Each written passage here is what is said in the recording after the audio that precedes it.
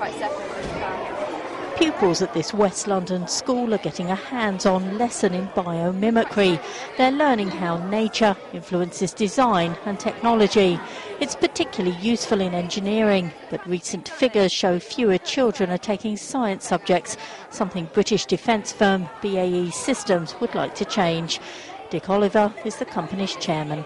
We have insufficient engineers and scientists, we have insufficient people to feed the economy in the way that we want to, and we'll lose high-level, technical, well-paid jobs in the UK economy.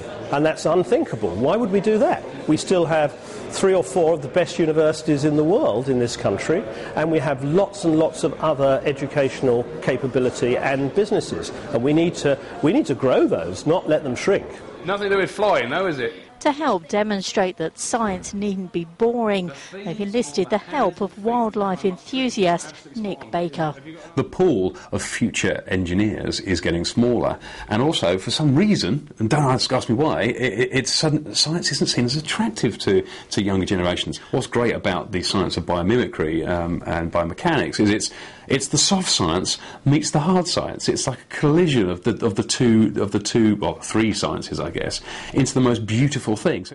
It may be hard to see what this has to do with 21st century design, but without the study of biomimicry, some of the world's most important inventions may never have been made.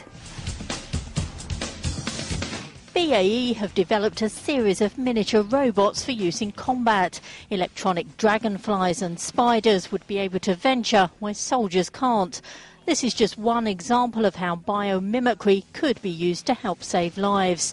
The pupils here don't have to make any career decisions quite yet, but at least now they have some ideas which could help them decide. Well, I've always wanted to be a lawyer, but I'm not sure engineering or being a lawyer. Join the army. I'm not really sure, but I would like to stay with animals and go on TV with animals. Very popular. They may not all want to become engineers, but now they have a better understanding of how some of the best ideas come from the most unlikely sources. Hayley Platt, Reuters.